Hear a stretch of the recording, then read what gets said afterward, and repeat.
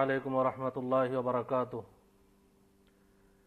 إن الحمد لله نحمده ونستعينه ونستغفره ونؤمن به ونتوكل عليه ونعوذ بالله من شرور أنفسنا ومن سيئات أعمالنا من يهده الله فلا مضل له ومن يضلل فلا هادي له وأشهد أن لا إله إلا الله وحده لا شريك له وأشهد أن محمدا عبده ورسوله أما بعد. সমস্ত প্রশংসা সেই মহান রব্বুল আলামিনের জন্য, যার অশেষ মেহেরবানিতে আমি আজকে এই লাইভে এসে কিছু দিনই আলোচনা করার সুযোগ পেয়েছি, তাই মহান আল্লাহর শুকরিয়া স্বরূপ সবাই বলি আলহামদুলিল্লাহ। তারপর পরেই বর্ষিত হোক অসংখ্য দরুদ ও সালাম বিশ্বনবী মুহাম্মদ সাল্লাল্লাহু আলাইহি ওয়াসাল্লামের প্রতি। যারা লাইভে উপস্থিত আছি সবাই বলি সাল্লাল্লাহু আলাইহি ওয়াসাল্লাম। আমাদের আজকে আলোচনার বিষয় যেটা দিয়েছি, শরঈ মানদণ্ডে ঈদ মিলাদুন্নবী। শরঈ মানদণ্ডে ঈদ মিলাদুন্নবী, যেহেতু আগামীকাল ঈদে মিলাদুন্নবী পালন হবে আরাবিয়ান কান্ট্রিতে, আগামী পরশু হবে অথবা বাংলাদেশে। এই জন্য বিষয়টি নিয়ে আলোচনা অত্যন্ত গুরুত্বপূর্ণ, আলোচনা করা খুবই প্রয়োজন মনে করলাম। আমরা আসলে রাসূলুল্লাহ সাল্লাল্লাহু আলাইহি ওয়াসাল্লামকে ভালোবাসার দোহাই দিয়েই কিন্তু আমরা এগুলো করছি সব। রাসূল সাল্লাল্লাহু আলাইহি সাল্লামকে ভালোবাসতে গিয়েই আমরা কেউ ঈদে মিলাদুন্নবী পালন করছি, কেউ শবে বরাত পালন করছি, কেউ আরও অনেক কিছু পালন করছি। আসলেই রাসূল সাল্লাল্লাহু আলাইহি সাল্লাম কি ভালোবাসা পাওয়ার হকদার এবং পাইতে গেলে কেমন ভালোবাসা পাওয়ার হকদার, সেটা আমাদের আলোচনা করা জরুরি। রাসূল সাল্লাল্লাহু আলাইহি সাল্লামকে ভালোবাসার অর্থটা কি, কিভাবে রাসূল সাল্লাল্লাহু আলাইহি সাল্লামকে ভালোবাসা যায়, সে বিষয়টি প্রথমে স্পষ্ট করা দরকার। রাসূলুল্লাহ সাল্লাল্লাহু আলাইহি ওয়াসাল্লাম বলছেন, লা ইউমিনু আহাদুকুম হাত্তা আকুনা আহাব্বা ইলাইহি মিন ওয়ালিদিহি ওয়া ওয়ালাদিহি ওয়ান নাস আজমাইন। বুখারী 15 নম্বর হাদিস, মুসলিম 44, মিশকাত এসেছে 7 নম্বর হাদিস। তাহলে রাসূল সাল্লাল্লাহু আলাইহি ওয়াসাল্লাম বলছেন যে তোমাদের মধ্যে কেউ ততক্ষণ পর্যন্ত মুমিন হতে পারবে না যতক্ষণ না আমি তার নিকটে তার পিতামাতা, তার সন্তান সন্ততি এবং সকল মানুষের চেয়ে অধিক প্রিয় না হব, অধিক ভালোবাসার বস্তু না হব, ততদিন পর্যন্ত সে ব্যক্তি মুমিন হতে পারবে না।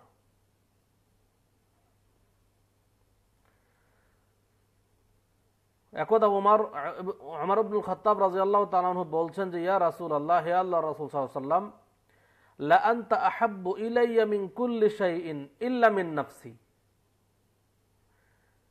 তিনি বলছেন যে, হে আল্লাহর রাসূল সাল্লাল্লাহু আলাইহি ওয়াসাল্লাম, আপনি আমার নিকটে সবচাইতে বেশি প্রিয়, কিন্তু আমার জীবনের চাইতে নয়। শুধু আমার জীবনের দাম আমার কাছে আরো বেশি, আমার জীবনকে আমি আরো বেশি ভালোবাসি, এটা বোঝাইতে চাইলেন ওমর ইবনুল খাত্তাব রাদিয়াল্লাহু তাআলা আনহু।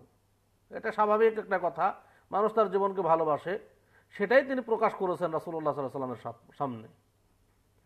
ফাকাল নবী সাল্লাল্লাহু আলাইহি ওয়াসাল্লাম, তখন নবী সাল্লাল্লাহু আলাইহি ওয়াসাল্লাম ওমর ইবনুল খাত্তাব রাদিয়াল্লাহু তাআলাকে বললেন, লা, না হে ইবনে ওমর, হে ওমর ইবনুল খাত্তাব রাদিয়াল্লাহু তাআলা, ওয়াল্লাযী নাফসি বিয়াদিহি, ওই সত্তার কসম করে বলছি যার হাতে আমার প্রাণ, হাত্তা আকুনা আহাব্বা ইলাইকা মিন নাফসিক, তুমি ততক্ষণ পর্যন্ত মুমিন হতে পারবে না যতক্ষণ পর্যন্ত তোমার নিজের জীবনের চাইতে আমি বেশি প্রিয় না হব। ফাকাল লাহু ওমর, তখন ওমর রাদিয়াল্লাহু আনহু রাসূল সাল্লাল্লাহু আলাইহি ওয়াসাল্লামকে বললেন, আল আনা ওয়াল্লাহি লা আনতা আহাব্বু ইলাইয়া মিন নাফসি। হে আল্লাহর রাসূল সাল্লাল্লাহু আলাইহি ওয়াসাল্লাম, আল্লাহর কসম করে বলছি যে আমি এখন আপনি আমার নিকটে আমার জীবনের চাইতেও বেশি প্রিয়। ফাকাল নবী সাল্লাল্লাহু আলাইহি ওয়াসাল্লাম, তখন নবী সাল্লাল্লাহু আলাইহি ওয়াসাল্লাম বললেন, আল আনা ইয়া ওমর, এখন হে ওমর, এখন তুমি প্রকৃত মুমিনের কথা বললে। তাহলে এখান থেকে আমরা যেটা বুঝতে পারি যে রাসূলুল্লাহ সাল্লাল্লাহু আলাইহি ওয়াসাল্লামকে নিজের সন্তান সন্ততি, নিজের পিতামাতা, নিজের ধন সম্পদ, নিজের আত্মীয় স্বজন, এমনকি নিজের জীবনের চাইতে বেশি ভালোবাসতে হবে। যদি আমরা ভালোবাসতে না পারি তাহলে আমরা মুমিন হতে পারবো না। এখন ভালোবাসার স্বরূপটা কি হবে সেটাই হলো ব্যাপার। এক একজন আমরা এক একভাবে ভালোবাসা প্রকাশ করতে চাচ্ছি। আসলে ভালোবাসার স্বরূপটা কি? রাসূলুল্লাহ সাল্লাল্লাহু আলাইহি সাল্লাম বেঁচে থাকলে হয়তোবা তাকে ভালোবেসে দাওয়াত দিয়ে বহু আইটেমের খানা বানিয়ে তাকে খাওয়াইতাম, সেটা ঠিক ছিল, ভালোবাসা প্রকাশ করতাম। কিন্তু এখন তো আর রাসূলুল্লাহ সাল্লাল্লাহু আলাইহি সাল্লাম বেঁচে নেই, দুনিয়াতে নেই। এখন আমরা রাসূল সাল্লাল্লাহু আলাইহি সাল্লামের ভালোবাসা কিভাবে প্রকাশ করব সেটাই হলো ব্যাপার। ভালোবাসা প্রকাশের স্বরূপটা কি হবে সেটা আমাদের জানতে হবে, বুঝতে হবে বিষয়টি। আমরা যারা ঈদে মিলাদুন নবী পালন করছি তারা কিন্তু ভালোবাসার উদ্দেশ্যেই করছি, রাসূল সাল্লাল্লাহু আলাইহি সাল্লামকে ভালোবাসি, রাসূল সাল্লাল্লাহু আলাইহি সাল্লামকে ভালোবেসে এটা করছি। আবার যারা ঈদে মিলাদুন নবী করতে বাধা দিচ্ছি তারাও রাসূল সাল্লাল্লাহু আলাইহি সাল্লামকে ভালোবাসার জন্যই করছি। আসলেই ভালোবাসার প্রকৃত স্বরূপটা কি এটা আমাদের জানতে হবে। আল্লাহ তাআলা বলছেন সূরা আলে ইমরান ৩ নম্বর সূরা ৩১ এবং ৩২ নম্বর আয়াত।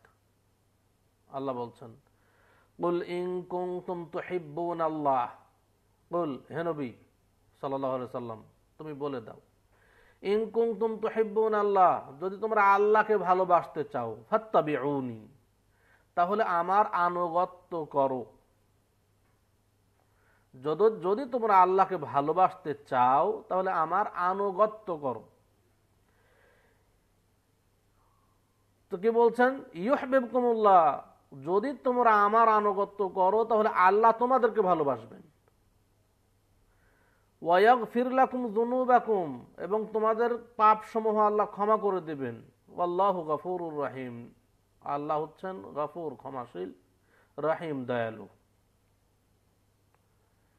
তারপরে আয়াতে আল্লাহ বলছেন, কুল হে নবী সাল্লাল্লাহু আলাইহি সাল্লাম তুমি বলে দাও, আতিউল্লাহ, তোমরা আল্লাহর আনুগত্য করো, ওয়ার রাসূল, এবং তোমরা রাসূলের আনুগত্য করো।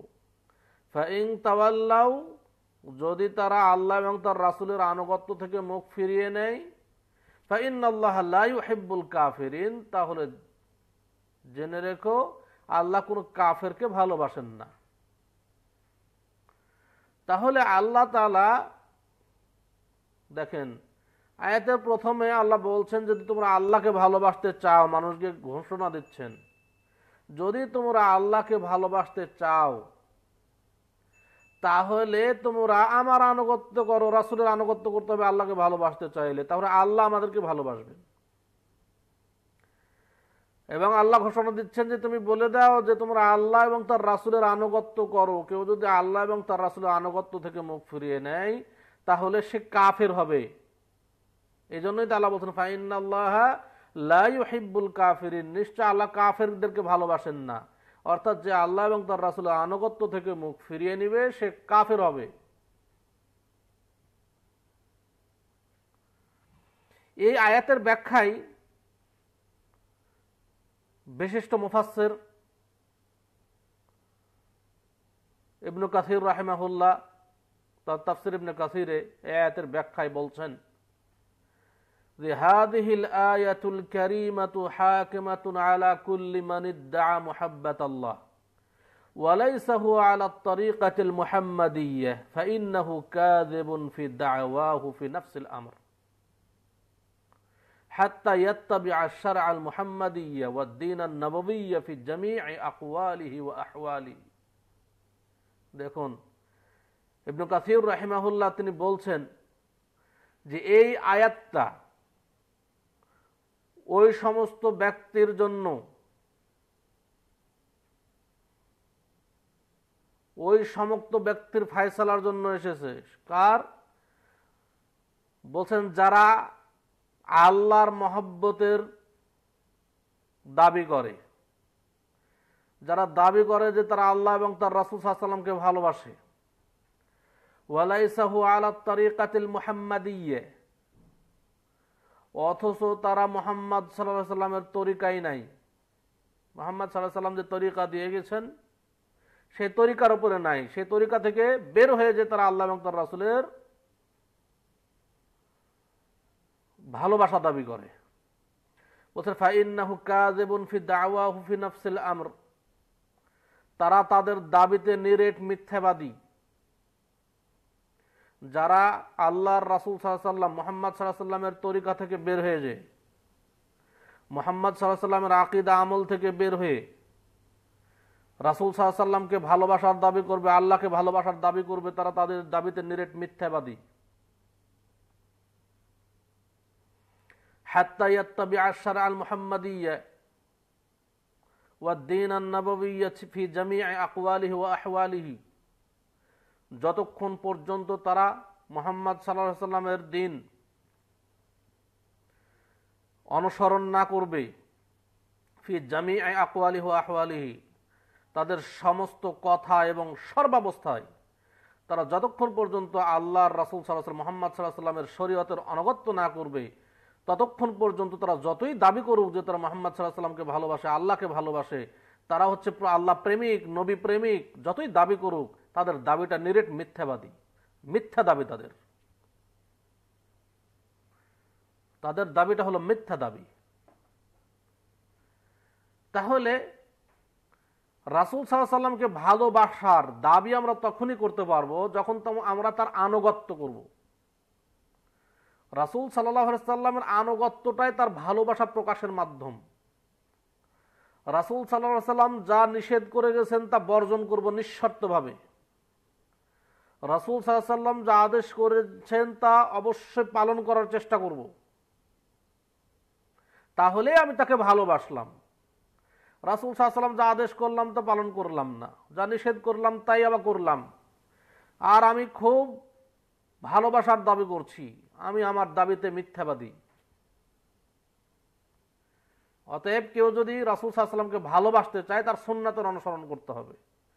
রাসূলুল্লাহ সাল্লাল্লাহু আলাইহি ওয়াসাল্লাম বলছেন কুল্লু উম্মতি, রাসূল সাল্লাল্লাহু আলাইহি ওয়াসাল্লাম বলছেন যে তারাকতু ফিকুম আমরাইন লান তাদিল্লু মা তামাসসাকতুম বিহিমা কিতাবাল্লাহি ওয়া সুন্নাতা নাবিয়্যিহি, আমি তোমাদের মাঝে দুইটি বস্তু ছেড়ে যাচ্ছি, যতদিন পর্যন্ত তোমরা এই দুইটি বস্তুকে দৃঢ়ভাবে আঁকড়ে ধরে থাকবে ততদিন পথভ্রষ্ট হবে না। সে দুইটি বস্তু কি? কিতাব আল্লাহ, আল্লাহর কিতাব কোরআন, ওয়া সুন্নাত নবী, এবং তার নবীর সুন্নাত।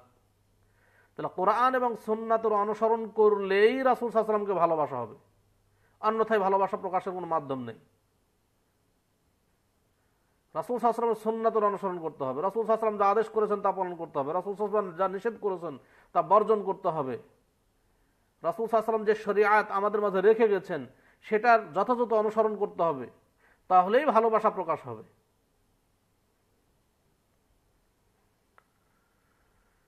রাসূলুল্লাহ সাল্লাল্লাহু আলাইহি ওয়াসাল্লাম বলছেন কুল্লু উম্মতি ইয়াদখুলুনাল জান্নাহ ইল্লা মান আবা, আমার সমস্ত উম্মত জান্নাতে প্রবেশ করবে কিন্তু শুধু অস্বীকারীরা ব্যতীত। ক্বালু ইয়া রাসূলুল্লাহ ওয়া মান ইয়াবা, সাহাবায়ে কেরাম জিজ্ঞেস করলেন যে হে আল্লাহর রাসূল সাল্লাল্লাহু আলাইহি ওয়াসাল্লাম কারা অস্বীকার করে? ক্বালা, রাসূল সাল্লাল্লাহু আলাইহি ওয়াসাল্লাম বললেন মান আতাআনি দাখালাল জান্নাহ, যারা আমার আনুগত্য করে তারা জান্নাতে প্রবেশ করবে। ওয়া মান আসানি ফাকাদ আবা, আর যারা আমার অবাধ্য হয় তারাই হলো অস্বীকারী, তারাই জাহান্নামে যাবে। তাহলে রাসূল সাল্লাল্লাহু আলাইহি ওয়াসাল্লামের অবাধ্য হওয়া হবে না, রাসূল সাল্লাল্লাহু আলাইহি ওয়াসাল্লাম এর সুন্নাতের যথাযথ অনুসরণ করতে হবে, তাহলেই তার ভালোবাসা প্রকাশ হবে, অন্যথায় ভালোবাসা প্রকাশ হওয়ার সম্ভাবনা নেই। এখন আসুন, আমরা ভালোবাসা প্রকাশের মাধ্যম ধরে নিয়েছি ঈদ মিলাদুন নবী, সেটা হলো 12ই রবিউল আউয়াল। রবিউল আউয়াল মাসের 12 তারিখকে আমরা রাসূল সাল্লাল্লাহু আলাইহি ওয়াসাল্লামের জন্মদিবস হিসেবে গ্রহণ করেছি, এবং জন্মদিবস উদযাপনের মাধ্যমে আমরা তার ভালোবাসা প্রকাশ করতে চাচ্ছি। আসলেই এটা কি রাসূল সাল্লাল্লাহু আলাইহি ওয়াসাল্লামের জামানায় ছিল কি ছিল না, আমাদের দেখতে হবে। এই ঈদে মিলাদুন্নবীকে রাসূল সাল্লাল্লাহু আলাইহি ওয়াসাল্লাম পালন করেছেন বা করেন নাই, এটা আমাদের প্রথম প্রমাণ করা দরকার। যদি প্রমাণ করতে চাই তাহলে সবচাইতে উত্তম পন্থা আমি সহজেই মানুষের বোঝার জন্য, এটাকে রাসূল সাল্লাল্লাহু আলাইহি ওয়াসাল্লাম জামানায় ছিল, সাহাবায়ে কেরাম কি ঈদে মিলাদুন্নবী পালন করেছেন, তাবেঈন এজম কি কোনো ঈদে মিলাদুন্নবী পালন করেছেন, এটা যদি আমরা জানতে চাই, এটা যদি আমরা বুঝতে চাই, সবচাইতে সহজ পদ্ধতি হইল রাসূল সাল্লাল্লাহু আলাইহি ওয়াসাল্লাম কবে জন্মগ্রহণ করেছেন সেটা, তার জন্মদিন নিয়ে একটু আলোচনা করা। রাসূল সাল্লাল্লাহু আলাইহি ওয়াসাল্লামের জন্ম বছর, জন্ম সাল হইল, রাসূল সাল্লাল্লাহু আলাইহি ওয়াসাল্লাম হাতির বছরে জন্মগ্রহণ করেছেন। যেমন হাদিসে এসেছে, যেটা সহিহ হাদিস দ্বারা প্রমাণিত, হাতির বছর হইল যেই বছরে আব্রাহা বাহিনী হাতি বাহিনী নিয়ে কাবা ধ্বংস করতে গিয়েছিল, সেই বছরেই রাসূল সাল্লাল্লাহু আলাইহি ওয়াসাল্লাম জন্মগ্রহণ করেন। হাদিস যেটা মুসনাদে আহমদ এসেছে 17922 নম্বর হাদিস, সিলসিলা সহিহা, এটাতে এসেছে 3152 নম্বর হাদিস, যে আন কায়েস ইবনে মাখরামা রাদিয়াল্লাহু তাআলা আনহু قال উলিদতু আনা ওয়া রাসূলুল্লাহ সাল্লাল্লাহু আলাইহি ওয়াসাল্লাম আমাল ফিল। কায়েস ইবনে মাখরামা রাদিয়াল্লাহু তাআলা তিনি বলছেন, উলিদতু আনা ওয়া রাসূলুল্লাহ সাল্লাল্লাহু আলাইহি ওয়াসাল্লাম আমাল ফিল, আমি এবং রাসূল সাল্লাল্লাহু আলাইহি ওয়াসাল্লাম জন্মগ্রহণ করেছি, আমরা দুজনে জন্মগ্রহণ করেছি আমাল ফিল, হাতির বছরে। তাহলে এটা সহিহ হাদিস দ্বারা প্রমাণিত, রাসূল সাল্লাল্লাহু আলাইহি ওয়াসাল্লাম জন্ম সাল হলো হাতির বছর। রাসূল সাল্লাল্লাহু আলাইহি ওয়াসাল্লাম সোমবারের দিন জন্মগ্রহণ করেছেন, এটাও সহিহ হাদিস দ্বারা প্রমাণিত। এবং রাসূল সাল্লাল্লাহু আলাইহি ওয়াসাল্লাম সোমবারের দিন মৃত্যুবরণ করেছেন, এটাও সহিহ হাদিস দ্বারা প্রমাণিত। রাসূল সাল্লাল্লাহু আলাইহি ওয়াসাল্লামের জন্মবার এবং জন্ম মৃত্যুবার দুটাই হইল সোমবার, এটা সহিহ হাদিস দ্বারা প্রমাণিত। যেমন রাসূল সাল্লাল্লাহু আলাইহি ওয়াসাল্লাম একবার জিজ্ঞাসিত হইলেন আন সাওমি ইয়াউমিল ইসনাইন, সোমবারের দিন সিয়াম পালন সম্পর্কে। রাসূল সাল্লাল্লাহু আলাইহি ওয়াসাল্লাম বললেন যাকা ইয়াউমুন উলিদতু ফীহি, সোমবার এমন একটা দিন যে দিনে আমি জন্মগ্রহণ করেছি, ওয়া ইয়াউমুন বুইসতু আও উনজিলা আলাইয়া ফীহি, এবং এই সোমবারের দিন এমন একটা দিন যেই দিন আমার উপরে ওহী নাজিল হয়েছে। দেখুন, তাহলে এখানে সোমবারের দিন রাসূল সাহেব জন্মগ্রহণ করেছেন, এটা রাসূল সাহেব নিজে বলে দিয়েছেন, সোমবার, স্পষ্ট কথা, সোমবারের দিন, সোমবারের দিন জন্মগ্রহণ করেছেন। কিন্তু দেখুন, রাসূলুল্লাহ সাল্লাল্লাহু আলাইহি ওয়াসাল্লাম, এই হাদিসটা যেটা কোথায় পাবো, যে হাদিসটা বললাম মুসলিম, সহিহ মুসলিম এসেছে 1162 নম্বর হাদিস, সহিহ মুসলিম 1162 নম্বর হাদিস।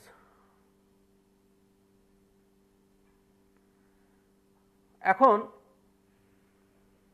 আমরা পেলাম জন্ম সাল হইল হাতির বছর, আর জন্ম বার হইল সোমবার। কিন্তু কোন মাসের কোন তারিখে জন্মগ্রহণ করেছেন রাসূল সাল্লাল্লাহু আলাইহি ওয়াসাল্লাম? কোন মাসের কোন তারিখ? আমরা পালন করি কি 12ই রবিউল আউয়াল। রাসূল সাল্লাল্লাহু আলাইহি ওয়াসাল্লাম কোন মাসের কোন তারিখে জন্মগ্রহণ করেছেন এটার কোনো সহিহ হাদিস নাই। সহিহ হাদিস তো নাই, জয়ীফ হাদিসও নাই, জয়ীফ তো নাই, জাল বানোয়াট হাদিসও নাই যে রাসূল সাল্লাল্লাহু আলাইহি ওয়াসাল্লাম এই মাসের এই তারিখে জন্মগ্রহণ করেছেন। এ সম্পর্কে কোনো হাদিস পাওয়া যায় না। এই জন্য যখন পরবর্তী জামানায় জন্ম তারিখ কোন বছরে কোন দিনে কোন মাসের কোন তারিখে রাসূল সাল্লাল্লাহু আলাইহি ওয়াসাল্লাম জন্মগ্রহণ করেছেন, এটা নিয়ে তাওয়ারিখদের মধ্যে, ইতিহাসবিদদের মধ্যে মতভেদ সৃষ্টি হয়ে গেছে। কেউ বলছেন রাসূল সাল্লাল্লাহু আলাইহি ওয়াসাল্লাম রমজান মাসে জন্মগ্রহণ করেছেন, কেউ বলছেন রাসূল সাল্লাল্লাহু আলাইহি ওয়াসাল্লাম সফর মাসে জন্মগ্রহণ করেছেন, কেউ বলছেন রাসূল সাল্লাল্লাহু আলাইহি ওয়াসাল্লাম রবিউল আউয়াল মাসে জন্মগ্রহণ করেছেন। রবিউল আউয়াল মাসের আবার অনেকগুলো মত। কেউ বলছেন রবিউল আউয়াল মাসের 8 তারিখে জন্মগ্রহণ করেছেন, কেউ বলছেন 9 তারিখে জন্মগ্রহণ করেছেন, কেউ বলছেন 10 তারিখে জন্মগ্রহণ করেছেন, কেউ বলছেন 12 তারিখে জন্মগ্রহণ করেছেন, কেউ বলছেন 17 তারিখে জন্মগ্রহণ করেছেন, কেউ বলছেন 22 তারিখে জন্মগ্রহণ করেছেন। দেখুন, তাহলে 8, 9, 10, 12, 17, 22, 6টা মত শুধু রবিউল আউয়াল মাসে। এখন বলুন, আপনাদের বিবেকের কাছে প্রশ্ন, রাসূল সাল্লাল্লাহু আলাইহি সাল্লাম যদি নিজে জন্মদিবস, নিজের ঈদে মিলাদুন্নবীর জন্মদিবস পালন করে যেতেন, আর তার সিলসিলা যদি সাহাবায়ে কেরাম জারি রাখতেন, তারপরে তাবেঈনে ইজম সেটা জারি রাখতেন, তারপরে তাবেঈনে ইজম জারি রাখতেন, তাহলে কি রাসূল সাল্লাল্লাহু আলাইহি সাল্লামের জন্ম তারিখ নিয়ে কোনো মতভেদ হওয়ার সুযোগ থাকতো? বিবেক দিয়ে বুঝবেন। রাসূল সাল্লাল্লাহু আলাইহি সাল্লামের জন্মদিবস যদি তিনি নিজে পালন করতেন, তার সিলসিলা যদি সাহাবায়ে কেরাম জারি রাখতেন, তার সিলসিলা যদি তাবেঈনে ইজম জারি রাখতেন, এভাবে যদি আস্তে আস্তে চলে আসতো, তাহলে রাসূল সাল্লাল্লাহু আলাইহি সাল্লামের জন্ম তারিখ নিয়ে মতভেদ হওয়ার কোনো কি সুযোগ ছিল? কোনো সুযোগ ছিল না।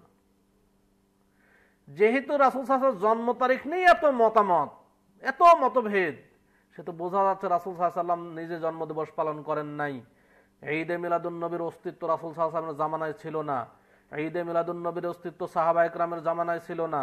ঈদে মিলাদুন্নবীর অস্তিত্ব তাবেঈনে ইজমের জামানায় ছিল না। কেউ বলতে পারবে না যে কোন মাযহাবে ঈদে মিলাদুন্নবী আছে। ইমাম আবু হানিফা রাহমাতুল্লাহ একটা কওল চাই, একটা, যে ইমাম আবু হানিফা রাহমাতুল্লাহ আলাইহি কখনো কোনোদিন ঈদে মিলাদুন্নবী পালন করেছেন এবং করতে বলেছেন, একটা কওল চাই। ইমাম শাফিঈ রাহমাতুল্লাহ আলাইহি কখনো ঈদে মিলাদুন্নবী পালন করেছেন বা করতে বলেছেন, একটা কওল চাই। ইমাম মালিক রাহমাতুল্লাহ আলাইহি কখনো ঈদে মিলাদুন্নবী পালন করেছেন বা করতে বলেছেন। ইমাম আহমদ বিন হাম্বল রাহমাহুল্লাহ কখনো ঈদে মিলাদুন্নবী পালন করেছেন বা করতে বলেছেন। পৃথিবীতে এমন কোন মাযহাব নাই যে মাযহাবে ঈদে মিলাদুন্নবীকে জায়েজ বলা হয়েছে। আমাদের যে প্রসিদ্ধ 4 মাযহাব, এমন কোন মাযহাবে দেখাইতে পারবেন না কেউ যে ঈদে মিলাদুন্নবী পালন করার কথা মাযহাবের প্রসিদ্ধ কোনো কিতাবে বলা হয়েছে, যে ইমামরা কোন ইমাম বলেছেন বা সমর্থন করেছেন যে ঈদে মিলাদুন্নবী এটা ইসলামের শরীয়তে জায়েজ বা এটা পালন করা দরকার। যদি কারো কাছে অনুরোধ থাকলো, একটা যদি কওল কারো কাছে থাকে, অনুরোধ করলাম আমার কাছে পাঠাইবেন যে এই তো ইমাম আবু হানিফা রাহমাতুল্লাহ আলাইহি এই জায়গায় বলেছেন, বা ইমাম আবু হানিফা রাহমাতুল্লাহ এই তো ঈদে মিলাদুন্নবী পালন করেছেন, একটা কওল চাই। ছিল না। ঈদুন নবী, মিলাদুন্নবী তখন ছিল না। ঈদে মিলাদুন্নবীর জন্ম হয়েছে অনেক পরে। রাসূল সাল্লাল্লাহু আলাইহি ওয়াসাল্লাম মৃত্যুবরণ করেছেন 11 হিজরির প্রথমে। ইমাম আবু হানিফা রাহমাতুল্লাহ মৃত্যুবরণ করলেন 150 হিজরিতে। আর ঈদে মিলাদুন্নবীর জন্ম হয়েছে সে 604 মতান্তরে 625 হিজরিতে। তাহলে কত বছর পরে? ইমাম আবু হানিফা রাহমাতুল্লাহর মৃত্যুর প্রায় 500 বছর পরে ঈদে মিলাদুন্নবীর জন্ম হইল। রাসূল সাল্লাল্লাহু আলাইহি ওয়াসাল্লামের মৃত্যুর 600 বছর পরে ঈদে মিলাদুন্নবীর জন্ম হইল। তাহলে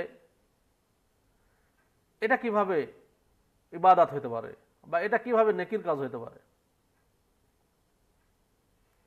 মুজাফফরউদ্দিন কুকুবুরি 625 হিজরিতে বায়তুল মাকদেসে ঈদ মিলাদুন্নবীর জন্ম দেয়। কারণ প্রত্যেকটা যুগেই রাজনৈতিক নেতৃবৃন্দ ইসলামকে তাদের রাজনীতির জন্য ইসলাম নিয়ে রাজনীতি করেছে। মুজাফফরউদ্দিন কুকুবুরি তার মধ্যে একজন। যখন সে দেখেছিল যে মানুষ তো রাসূল সাল্লাল্লাহু আলাইহি ওয়াসাল্লামকে খুব ভালোবাসে, আমি যদি রাসূল সাল্লাল্লাহু আলাইহি ওয়াসাল্লামের জন্ম দিবসকে নিয়ে কোনো ঈদ বা কোনো অনুষ্ঠান জারি করি, আমি যদি রাসূল সাল্লাল্লাহু আলাইহি ওয়াসাল্লামের মহব্বত প্রকাশ করি এর মাধ্যমে, তাহলে আমাকে মানুষ সাপোর্ট করবে। এই জন্য তিনি চালু করেছিলেন সে সময়, যেহেতু মানুষ, সাধারণ মানুষ ছিল ইসলামমুখী, সাধারণ মানুষ রাসূল সাল্লাল্লাহু আলাইহি ওয়াসাল্লামকে ভালোবাসতো, অনেক মানুষ তাকে সাপোর্ট করেছিল সেই সময়। কিন্তু সেটা এখন মারাত্মক আকার ধারণ করেছে এবং একটা স্পষ্ট বিদআত মানুষ করছে এই ঈদে মিলাদুন্নবী পালনের মাধ্যমে। দেখুন, বুঝতে হবে আসলে ঈদে মিলাদুন্নবী আমরা পালন, এর হুকুমটা কি হবে? এর হুকুম কি? এটা কি সুন্নাত না বিদআত? সুন্নাত আর বিদআত আমাদের দুইটা জিনিস বোঝা দরকার। সুন্নাত হইল রাসূল সাল্লাল্লাহু আলাইহি ওয়াসাল্লাম যে কাজ করেছেন ইবাদত হিসেবে, নেকি পাওয়ার উদ্দেশ্যে রাসূল সাল্লাল্লাহু আলাইহি ওয়াসাল্লাম যে কাজ করেছেন সেটা করা সুন্নাত। রাসূল সাল্লাল্লাহু আলাইহি ওয়াসাল্লাম যে কাজ করতে বলেছেন সেটা করা সুন্নাত। রাসূল সাল্লাল্লাহু আলাইহি ওয়াসাল্লাম যে কাজ অন্য কাউকে করতে দেখে সমর্থন করেছেন সেটা করা সুন্নাত। দ্বীনের মধ্যে ইবাদত হিসেবে রাসূল সাল্লাল্লাহু আলাইহি ওয়াসাল্লাম, আর বিদআত হচ্ছে দেখেন এর সম্পূর্ণ বিপরীত। রাসূল সাল্লাল্লাহু আলাইহি ওয়াসাল্লাম করে নাই এমন কোনো কাজ যদি আমি নেকি পাওয়ার উদ্দেশ্যে পালন করি সেটা হবে বিদআত। রাসূল সাল্লাল্লাহু আলাইহি ওয়াসাল্লাম করতে বলেন নাই এমন কোনো কাজ যদি নেকি পাওয়ার উদ্দেশ্যে করি তাহলে সেটা হবে বিদআত। রাসূল সাল্লাল্লাহু আলাইহি ওয়াসাল্লাম কাউকে দেখে সমর্থন করেন নাই এমন কোন কাজকে যদি আমি নেকি পাওয়ার উদ্দেশ্যে পালন করি তাহলে হবে বিদআত। রাসূল সাল্লাল্লাহু আলাইহি ওয়াসাল্লাম বললেন কুল্লু বিদআতিন দালালা, প্রত্যেক বিদআতই হচ্ছে ভ্রষ্টতা, ওয়া কুল্লু দালালাতিন ফিন্নার, প্রত্যেক ভ্রষ্টতার পরিণাম হইল জাহান্নাম। তাহলে বিদআত বলে তো কিছু আছে। রাসূল সাল্লাল্লাহু আলাইহি ওয়াসাল্লাম বলছেন তারাকতু ফিকুম আমরাইন লান তাদিল্লু মা তামাসসাকতুম বিহিমা কিতাবাল্লাহ ওয়া সুন্নাতা নাবিয়্যিহি, আমি তোমাদের মাঝে দুইটি বস্তু ছেড়ে যাচ্ছি, যতদিন পর্যন্ত এই দুইটি বস্তুকে দৃঢ়ভাবে আঁকড়ে ধরে থাকবে ততদিন পথভ্রষ্ট হবে না। সে দুইটি বস্তু কি? কিতাব আল্লাহ, আল্লাহর কিতাব কোরআন, ওয়া সুন্নাতা নাবিয়্যিহি, এবং তার নবীর সুন্নাত। তাহলে কোরআন এবং সুন্নাত, রাসূল সাল্লাল্লাহু আলাইহি ওয়াসাল্লাম বলে গেলেন যে কোরআন এবং সুন্নাত যদি আঁকড়ে ধরে থাকো তোমরা পথভ্রষ্ট হবে না কখনো। আবার আরেকটা হাদিস রাসূল সাল্লাল্লাহু আলাইহি ওয়াসাল্লাম বলছেন যে কুল্লু বিদআতিন দালালা, সকল বিদআতই হচ্ছে ভ্রষ্টতা, ওয়া কুল্লু দালালাতিন ফিন্নার, আর সকল ভ্রষ্টতার পরিণাম জাহান্নাম। দেখেন এক জায়গায় রাসূল সাল্লাল্লাহু আলাইহি ওয়াসাল্লাম বলছেন তোমরা সুন্নাতকে আঁকড়ে ধরো পথভ্রষ্ট হবে না, আরেক জায়গায় বলছেন যে তোমরা বিদআত করো না, বিদআত করলে পথভ্রষ্ট হবে। তাহলে অবশ্যই সুন্নাত বলতে কিছু আছে, বিদআত বলতে কিছু আছে। সুন্নাত অনুসরণ করতে হবে, বিদআতকে বর্জন করতে হবে। সুন্নাত হলো রাসূল সাল্লাল্লাহু আলাইহি ওয়াসাল্লামের কথা, কর্ম এবং মৌন সম্মতি সুন্নাত। বিদআত হইল রাসূল সাল্লাল্লাহু আলাইহি ওয়াসাল্লাম যা করেন নাই, করতে বলেন নাই, সমর্থন প্রদান করেন নাই এমন কোনো কাজকে যদি আমরা নেকি পাওয়ার উদ্দেশ্যে পালন করি তাহলে হবে বিদআত।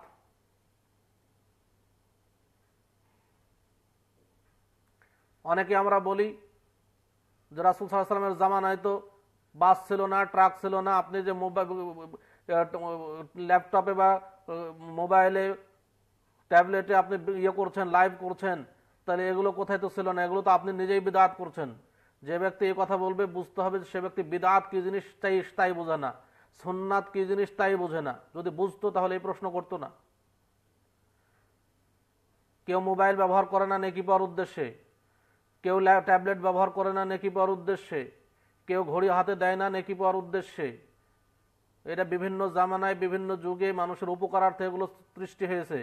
এগুলো হলো মানুষের ব্যবহারিক উপকরণ মাত্র, কিন্তু ইবাদত যেটা রেখে গেছেন রাসূল সাল্লাল্লাহু আলাইহি ওয়াসাল্লাম সেটাই থাকবে। ইবাদতের মধ্যে কোনো কম বেশি করা যাবে না, যদি করতে যাই তাহলেই হবে বিদআত। যেমন উদাহরণস্বরূপ বলি, রাসূল সাল্লাল্লাহু আলাইহি ওয়াসাল্লাম উটের পিঠে হজে গেছেন, তখনকার বাহন ছিল উট। এখন আমরা প্লেনের মাধ্যমে হজে যাচ্ছি, এখনকার বাহন হলো প্লেন। তাহলে হজ্জের স্থানে রাসূল সাল্লাল্লাহু আলাইহি ওয়াসাল্লাম উটের পিঠে গেছেন। কেউ যদি মনে করেন যে রাসূল সাল্লাল্লাহু আলাইহি ওয়াসাল্লাম উটের পিঠে গেছেন অতএব উটের পিঠে হজ্জে যাওয়া হলো সুন্নাত, উটের পিঠে চড়ে হজে গেলে নেকি বেশি পাওয়া যাবে, তাহলে উটের পিঠে ওঠাও বিদআত হবে। কারণ রাসূল সাল্লাল্লাহু আলাইহি ওয়াসাল্লাম উটকে ইবাদত হিসেবে গ্রহণ করেন নাই, উটকে বাহন হিসেবে ব্যবহার করেছেন। কিন্তু রাসূল সাল্লাল্লাহু আলাইহি ওয়াসাল্লাম যেভাবে হজ করেছেন সেভাবেই হজ করতে হবে। যুগে যুগে উপকরণ বাহন চেঞ্জ হয়েছে কিন্তু হজ চেঞ্জ হয় নাই, হজের বিধান চেঞ্জ হয় নাই, হজের নিয়মকানুন চেঞ্জ হয় নাই। হজের নিয়মকানুন চেঞ্জ করার ক্ষমতা আমাদের নাই। আগে ছিল উট বাহন, এখন হইল প্লেন, বাহন চেঞ্জ হয়েছে কিন্তু হজ্জের বিধান চেঞ্জ হয় নাই। যে রাসূল সাল্লাল্লাহু আলাইহি ওয়াসাল্লাম হজ যেভাবে করেছেন সেভাবে না করে নিজের মন মতো করি তাহলে হবে বিদআত। কারণ উটটা ইবাদতের কোনো অংশ নয়, আমি যে প্লেনে যাচ্ছি এটা ইবাদতের কোনো অংশ নয়, এটা ইবাদতের স্থানে পৌঁছার একটা মাধ্যম মাত্র। যেমন আমরা এখন মাইকে আজান দিই, আগে মুখে আজান দেওয়া হইতো।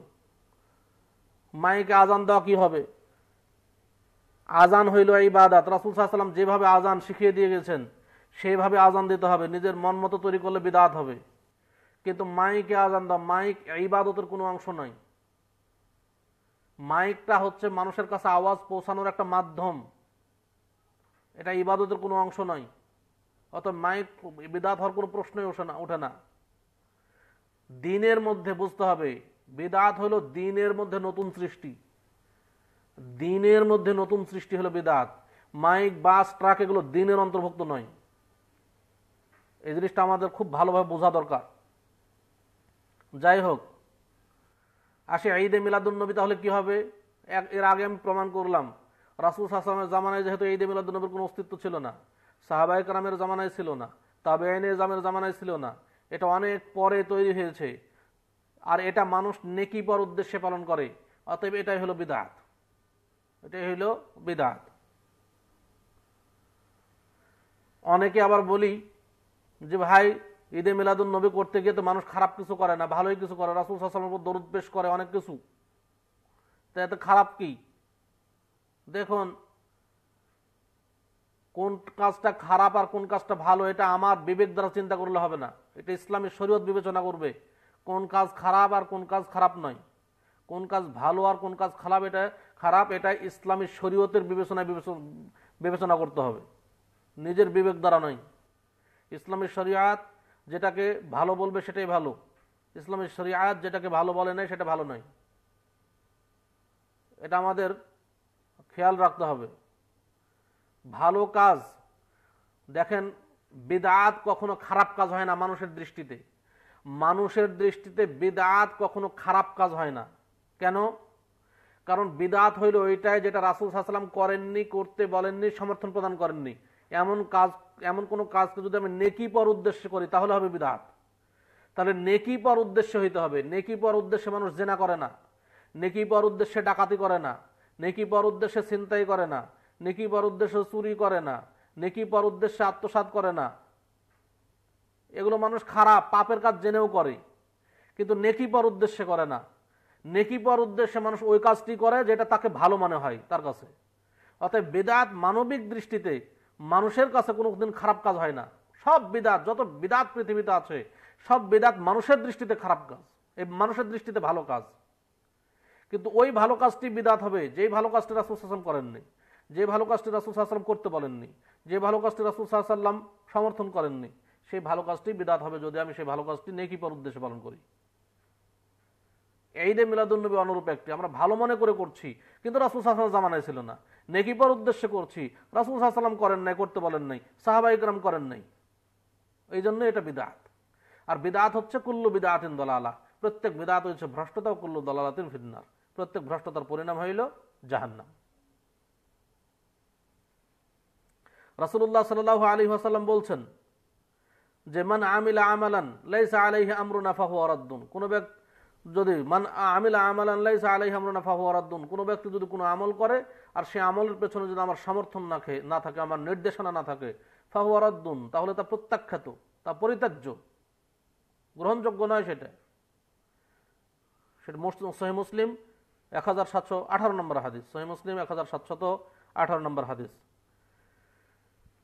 এবং এই ঈদে মিলাদুন্নবী পালন করতে গিয়ে দেখুন আমরা কত খারাপ কিছু করছি, ক্ষতিকর দিকগুলো দেখুন। ঈদে মিলাদুন্নবী পালন করতে গিয়ে আমরা কি কি করছি। প্রথমত, ঈদে মিলাদুন্নবী পালন করছি, একটা বিদআত পালন করছি, অবশ্যই এটা বিদআত। ঈদে মিলাদুন্নবী যদি বিদআত না হয় পৃথিবীতে কোনো বিদআতই থাকবে না। যে ঈদে মিলাদুন্নবী বিদআত না হয় পৃথিবীতে বিদআত বলে কিছু থাকবে না। কারণ যেটা রাসূল সাল্লাল্লাহু আলাইহি ওয়াসাল্লামের জামানায় ছিল না সেটা যদি নেকি পর উদ্দেশ্য করি, সেটা যদি বিদআত না হয় তো পৃথিবীতে আর কি বিদআত থাকবে? তো বিদআত করছি এবং এই বিদআতের দিকে মানুষকে আহ্বান করছি, বিদআত করছি এবং এই বিদআতের দিকেই মানুষকে আহ্বান করছি। ফলে কি হচ্ছে দেখুন, আল্লাহ বলছেন লিয়াহমিলু আওজারহুম কামিলাতান ইয়াউমাল কিয়ামা, বলছেন যে তারা বহন করছে তাদের পাপ ভার পূর্ণ মাত্রায়, তাদের পূর্ণ পাপের ভার বহন করছে। ওয়ামিন আওজারিল্লাযিনা ইউদিল্লুনাহুম বিগাইরি ইলম, আর তাদের অজ্ঞতাবশত তারা যাদেরকে অন্য মানুষদের মধ্যে যাদেরকে তারা পথভ্রষ্ট করেছে তাদেরও পাপের ভার বহন করছে। আলা সাআ মা ইয়াজিরুন, তারা যা বহন করছে তা কতই না নিকৃষ্ট। তাহলে দেখুন, আমরা যারা ঈদে মিলাদুন্নবীর দিকে মানুষকে আহ্বান করছি তারা তো নিজে বিদআত করে নিজের পাপের ভার বহন করবই, অন্যকে আহ্বান করছি এবং অন্যকে আহ্বান করে পথভ্রষ্ট করছি, কারণ বিদআত হচ্ছে ভ্রষ্টতা, যা রাসূল সাল্লাল্লাহু আলাইহি ওয়াসাল্লাম ঘোষণা দিয়েছেন। অতএব যাদেরকে আহ্বান করছি তাদেরও পাপের ভার বহন করতে হবে, যেটা আল্লাহ তাআলা সূরা নাহল 16 নম্বর সূরা 25 নম্বর আয়াতে আল্লাহ ঘোষণা দিয়েছেন। যারা মানুষকে খারাপের দিকে ডাকবে, ভ্রষ্টতার দিকে আহ্বান করবে, তারা নিজেদের ভ্রষ্টতার পাপের ভার বহন করবে, এবং যাদেরকে ভ্রষ্টতা দিকে আহ্বান করলো, পথভ্রষ্ট হয়ে তারা যা পাপ অর্জন করলো সেই পাপের ভারও তারা বহন করবে। রাসূল সাল্লাল্লাহু আলাইহি ওয়াসাল্লাম বলছেন, মান দাআ ইলা হুদান কানা লাহু মিনাল আজরি মিসলু উজুরি মান তাবিআহু। কেউ যদি কাউকে কল্যাণের দিকে ডাকে, আর কল্যাণের দিকে ডাকে তার যদি সাড়া দিয়ে, যদি কোনো ব্যক্তি সাড়া দেয় এবং সে যে পরিমাণ নেকি অর্জন করবে, সে সমপরিমাণ, যে ডাকলো তার সমপরিমাণ নেকি হবে। অনুরূপভাবে বলছেন, মান দাআ ইলা দালালাতিন, কেউ যদি কাউকে ভ্রষ্টতার দিকে আহ্বান করে, খারাপের দিকে আহ্বান করে, কানা আলাইহি মিসলু মিনাল ইসমি মিসলু আসামি মান তাবিআহু, তাহলে সে তার ডাকে যদি সাড়া দেয়, সাড়া দিয়ে যত পাপ অর্জন করলো, যে ডাকলো তারও সমপরিমাণ পাপ হবে। অতএব ঈদ মিলাদুন নবী নিজে বিদআত করবেন না, এবং এই পথভ্রষ্ট বিদআতের দিকে মানুষকে আহ্বান করবেন না। যদি করেন কিয়ামতের দিন ঠেকে যেতে হবে।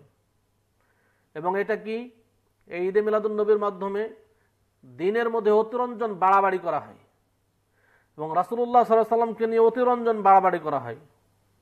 অথচ হাদিসে সেটা নিষেধ করা হয়েছে দিন নিয়ে বাড়াবাড়ি করার জন্য। বলা হয়েছে, ইয়া আইয়ুহান নাস, হে মানব জাতি, ইয়াকুম ওয়াল গুলুওয়া ফিদ্দিন, সাবধান, তোমরা সতর্ক থেকো, বেঁচে থাকো, দিনের মধ্যে অতিরঞ্জন বাড়াবাড়ি থেকে তোমরা বেঁচে থাকো। ফাইন্নামা আহলাকা মান কানা ক্বাবলাকুম আল গুলুওয়া ফিদ্দিন, কেননা তোমাদের পূর্ববর্তীগণ দিনের মধ্যে অতিরঞ্জন বাড়াবাড়ি করার কারণে ধ্বংস হয়ে গেছে। রাসূল সাল্লাল্লাহু আলাইহি ওয়াসাল্লাম আরো বলছেন যে, লা তুতরুনি, তোমরা আমাকে নিয়ে অতিরঞ্জন বাড়াবাড়ি করিও না। কামা আতরাতিন নাসারা ইবনে মারিয়াম, যেমন ভাবে নাসারারা, খ্রিস্টানরা ঈসা ইবনে মারিয়ামকে নিয়ে বাড়াতে অতিরঞ্জন বাড়াবাড়ি করতে তারা ঈসা আলাইহিস সালামকে আল্লাহর পুত্র বানিয়ে দিয়েছে। তোমরা আমাকে নিয়ে অতিরঞ্জন বাড়াবাড়ি করিও না। কি ফাইন্নামা আনা আবদু, বরং আমি আল্লাহ তাআলার বান্দা। ফাকুলু আব্দুল্লাহি ওয়া রাসূলুহু, অতএব তোমরা আমাকে আল্লাহর বান্দা এবং তার রাসূল হিসেবে আখ্যায়িত করো, আমাকে নিয়ে অতিরঞ্জন বাড়াবাড়ি করিও না। রাসূল সাল্লাল্লাহু আলাইহি ওয়াসাল্লাম নিষেধ করলেন অতিরঞ্জন বাড়াবাড়ি করতে, কিন্তু রাসূল সাল্লাল্লাহু আলাইহি ওয়াসাল্লামকে নিয়ে অতিরঞ্জন বাড়াবাড়ি করা হচ্ছে। দেখুন, মিলাদ হচ্ছে রাসূল সাল্লাল্লাহু আলাইহি ওয়াসাল্লামের জন্মদিবস। তো জন্মদিবস একদিন হবে, জন্মদিবস ধরেন বছরে একদিন পালন করলো, সেটা করলো তাদের দৃষ্টিতে। কিন্তু দেখুন, আমাদের দেশের এই নামধারী হুজুররা নিজেদের পেট ঠিক রাখার জন্য এমন সব পদ্ধতি চালু করেছে।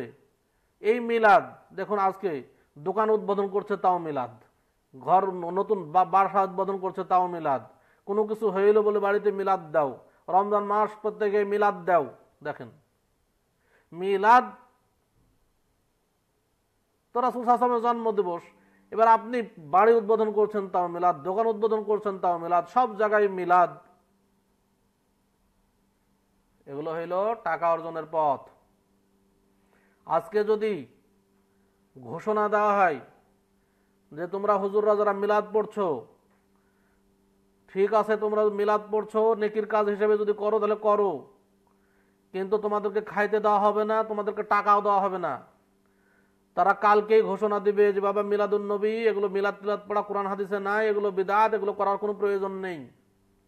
যতদিন পর্যন্ত খাইতে দিবেন, যতদিন পর্যন্ত টাকা দিবেন, ততদিন পর্যন্ত এগুলো বন্ধ হবে না। টাকা খাওয়া বন্ধ হইলেই এটা বন্ধ হবে, তার আগে পর্যন্ত বন্ধ হবে না। বিভিন্নভাবে হুজুররা এগুলো চালু রেখেছে, যেগুলো যেমন মানুষ মৃত্যুর পরে খতম, কোরআন খতম, দেখেন খতম পড়ে টাকা নেবে, মিলাদ পড়ে টাকা নেবে, কবর জিয়ারত করে টাকা নেবে। এগুলো যদি টাকা না দেন, খাইতে না দেন, আস্তে আস্তে এমনি বন্ধ হয়ে যাবে। তারাই বলবে যে এগুলো ঠিক না। কিন্তু যেখানে টাকা আছে সেইটাতে তারা বিরোধিতা করবে না। দেখুন, আজকে তাবিজ পড়া স্পষ্ট শিরিক, যেখানে অনেকগুলি হাদিস রাসূল সাল্লাল্লাহু আলাইহি ওয়াসাল্লাম শিরিক বলেছেন তাবিজ, কিন্তু হুজুররাই তাবিজ দিচ্ছেন। যতদিন পর্যন্ত হুজুররা এই টাকা ইনকামের পথ আপনি টাকা দিবেন ততদিন পর্যন্ত তাবিজ বন্ধ করবে না, কারণ এটার মাধ্যমে সে টাকা অর্জন করছে, ইনকাম করছে, সে ইনকামের পথ এগুলো হুজুরদের। তারা দিনকে বিক্রি করছে দুনিয়া অর্জনের মাধ্যমে। এই জন্য রাসূল সাল্লাল্লাহু আলাইহি ওয়াসাল্লাম বলেছেন শেষ জামানায় আসবে যে ইয়াবিউ দীনাহু বিআরাদিম মিনাদ দুনিয়া। রাসূল সাল্লাল্লাহু বলে দিয়েছেন শেষ জামানায় মানুষ দুনিয়াবী স্বার্থের জন্য দিনকে বিক্রি করে দিবে। তো মানুষ তো তাই করছে বর্তমানে, দুনিয়াবী স্বার্থ হাসিলের জন্য দিনকে বিক্রি করছে। এটা তার প্রমাণ। এই মিলাদ পড়ে এগুলো দিনকে বিক্রি করছে দুনিয়াবী স্বার্থে। আজকে যদি স্বার্থ চলে যায় দুনিয়াবী, কালকে তারা বিদআত ফতোয়া দেবে। এবং এটার মাধ্যমে দেখেন কত খারাপ কাজ করছে তারা মিলাদের মাধ্যমে। মিলাদে একটা উর্দু শায়ের পড়া হয়, মিলাদে একটা উর্দু শায়ের পড়া হয়। শেরটা কি? শেরটা হইল ওহ জো মুস্তাবি আরশ থা খুদা হোকর উতার পড়া হ্যায় মদিনা মে মুস্তফা হোকর। এটা মিলাদ মাহফিলে পড়া হচ্ছে আমাদের দেশে। এর অর্থটা কি? ওহ জো মুস্তাবি আরশ থা খুদা হোকর, আরশের অধিপতি যিনি আল্লাহ ছিলেন, উতার পড়া হ্যায় মদিনা মে মুস্তফা হোকর, তিনি মুস্তফা রূপে মদিনায় অবতীর্ণ হলেন। দেখুন, আপনি অর্থটা বুঝবেন ভালোভাবে। ওহ জো মুস্তাবি আরশ থা খুদা হোকর, আরশের অধিপতি যিনি আল্লাহ ছিলেন, উতার পড়া হ্যায় মদিনা মে মুস্তফা হোকর, তিনিই মুস্তফা রূপে মদিনায় অবতীর্ণ হলেন। অর্থাৎ যিনি আল্লাহ ছিলেন তিনিই মুস্তফা রূপে মদিনায় অবতীর্ণ হলেন। অর্থাৎ যিনি আল্লাহ তিনি মুহাম্মদ, যিনি মুহাম্মদ তিনি আল্লাহ। নাউযুবিল্লাহ। কেউ যদি অন্তর থেকে আকীদা পোষণ করে যে যিনি আল্লাহ তিনি মুহাম্মদ বা যিনি মুহাম্মদ তিনি আল্লাহ, তার কি ঈমান থাকবে? আপনার বিবেকে প্রশ্ন করলাম। সে কি মুসলিম থাকতে পারে যদি অন্তর থেকে বিশ্বাস করে যে আল্লাহ মুহাম্মদ, মুহাম্মদই আল্লাহ? নাউযুবিল্লাহ। সে তো ইসলামের মধ্যেই থাকতে পারবে না। কিন্তু আমার দেশের হুজুররা পড়ছে, সাধারণ মানুষ কথা বলবো, সাধারণ মানুষ তো এগুলো না বুঝে পড়ছে, অর্থ বোঝে না, কিছু বোঝে না। হুজুর পড়াচ্ছে তারাও পড়ছে, সাধারণ মানুষ তো না বুঝে পড়ছে। আমাদের দেশের সাধারণ মানুষ যারা এই মিলাদ পড়ে তাদেরকে বলুন যে আপনি কি বিশ্বাস করেন যে যিনি আল্লাহ তিনি মুহাম্মদ, যিনি মুহাম্মদ তিনি আল্লাহ? তারা বলবে যে না, আমরা বিশ্বাস করি না। কিন্তু হুজুররা যে হুজুর পড়াচ্ছে মিলাদ, সেই হুজুর তো এই অর্থ জানে, জেনে শুনেও পড়াচ্ছে। অতএব বুঝতে হবে তারা এটা বিশ্বাস করে। হুজুররা, বিশেষ করে আমাদের দেশের বড় বড় হুজুররা তো বিশ্বাস করে। যদি বিশ্বাস না করতো, আজ পর্যন্ত বাংলার বুকে দেখলাম না যে একজন আলেম, যারা মিলাদ পড়ুয়া আলেমরা, তারা একজন এটার প্রতিবাদ করলো না। কেন করছে না প্রতিবাদ? এটা তো চরম মারাত্মক একটা বিভ্রান্ত আকীদা যে যিনি আল্লাহ তিনি মুহাম্মদ, যিনি মুহাম্মদ তিনি আল্লাহ। নাউযুবিল্লাহ। এই আকীদা যদি তারা না পোষণ করে, তাহলে কেন তারা প্রতিবাদ করলো না এতদিন এবং এখন পর্যন্ত তারা করছে না? সকলকে অনুরোধ করছি, সবাই বোঝার চেষ্টা করুন। বিবেক বুদ্ধি সবার আছে, আল্লাহ সকলের ব্রেন বিবেক বুদ্ধি দান করেছেন। সকলের নিজের ব্রেন বিবেক বুদ্ধি একটু খাটান, শুধু হুজুরদের উপর ছেড়ে দেন না। ইসলাম ধর্মকে সনাতন ধর্মের মতো মনে করবেন না যে ঠাকুর যা বলবে তাই করব, ঠাকুরের বাইরে কিছু করা যাবে না, যা পড়তে হবে ঠাকুরই পড়বে, আমরা কিছু পড়তে পারবো না। ইসলাম ধর্ম সবাই বোঝার অধিকার রয়েছে। সবাই বুঝুন, একটু লেখাপড়া করুন, ব্রেন বিবেক বুদ্ধি দিয়ে একটু চেষ্টা করুন বোঝার জন্য দিন। ইসলাম আপনি আপনার বিবেক বুদ্ধি খাটিয়ে আপনি দুনিয়া অর্জন করছেন মাশাআল্লাহ। কিভাবে বড় বিজনেস করতে হবে, কিভাবে বাড়ি বানাইতে হবে, কিভাবে গাড়ি বানাইতে হবে, সব কিছু করছেন। কিন্তু ইসলামের বিষয় আসলেই বাবা ওগুলো আমরা বুঝি না, ওগুলো আলেম ওলামারাই বুঝে, হুজুররাই বুঝে, ওগুলো আমরা বুঝি না। কেন? দুনিয়া অর্জনের জন্য আপনি বহুত বুদ্ধিমান, কিন্তু দিনের ব্যাপার আসলে আপনি এত অবুঝ হন কেন? জবাব দিতে পারবেন না, অবশ্যই জবাব দিতে হবে। এটা আপনার অজুহাত নয়। আপনি কেন জানার চেষ্টা করলেন না? জানার চেষ্টা করা আপনার জন্য ফরজ ছিল। আপনি ইবাদত করবেন যতটুকু, আপনি বড় আলেম হওয়া আপনার জন্য নয় যে সবাইকে বড় আলেম হতে হবে এমন নয়। কিন্তু আপনি যে ইবাদতটি করবেন, আপনি কিভাবে সালাত আদায় করবেন, কিভাবে সিয়াম পালন করবেন, কিভাবে যাকাত আদায় করবেন, আমাদের আকীদা কি হওয়া দরকার, আমাদের বিশ্বাস কি হওয়া দরকার, আমাদের আমলগুলো কেমন হওয়া দরকার, কিভাবে আমল করলে আল্লাহর নিকটে কবুল হবে, এগুলো যদি না জানি, এগুলো জানা তো আমার সকলের জন্য ফরজ। যদি না জানি তো ভুল হবে। তো একটু ইসলাম জানার চেষ্টা করুন, একেবারে অবুঝ থেকেন না। মরতে আমাদের সকলকেই হবে। আজ হলে মরবো, 1 মিনিট পরে হলে মরবো, কাল হলে মরবো, 1 বছর পরে হলে মরবো। পৃথিবীতে আমরা কেউ চিরজীবন বেঁচে থাকতে আসি নাই। মরণের পরে সব হিসাব হবে। দুনিয়াতে আমি সব কিছু করছি আর দিনের ব্যাপারে আপনি অবুঝ। দুনিয়াতে আমি ডক্টর, মাশাআল্লাহ ডক্টর, ইঞ্জিনিয়ার, বিরাট পণ্ডিত, কিন্তু আমি দিনের ব্যাপারে আসলাম অনেক ডক্টর, ইঞ্জিনিয়ার, কিছু কোরআনের একটা হরফ পড়তে জানি না, কোরআন পড়তে জানি না, আপনি মনে করছেন যে আল্লাহ ছেড়ে দেবেন? অত সহজ নয়। এত ব্রেন আল্লাহ দিলেন কেন আপনাকে? অবশ্যই দিন বুঝতে হবে, দিন নিজের চলার মতো তো কমপক্ষে বুঝতে হবে আপনাকে। অবশ্যই দিন বোঝার চেষ্টা করুন। হুজুরদের পুরো এভাবে ছেড়ে দিয়েছেন, এই জন্য হুজুররা সুযোগ গ্রহণ করেছে, নিজেদের ইনকামের সুযোগ গ্রহণ করেছে, নিজের পেট ভর্তি করার সুযোগ গ্রহণ করেছে, অন্য কিছু নয়। এই জন্য সবাই সাবধান থাকবেন। মিলাদ মাহফিলের মাধ্যমে এগুলো অতিরঞ্জন, বাড়াবাড়ি, রাসূল সাল্লাল্লাহু আলাইহি ওয়াসাল্লামকে আল্লাহ বলে দেওয়া হচ্ছে, নাউযুবিল্লাহ। এটা মারাত্মক একটা আকীদা।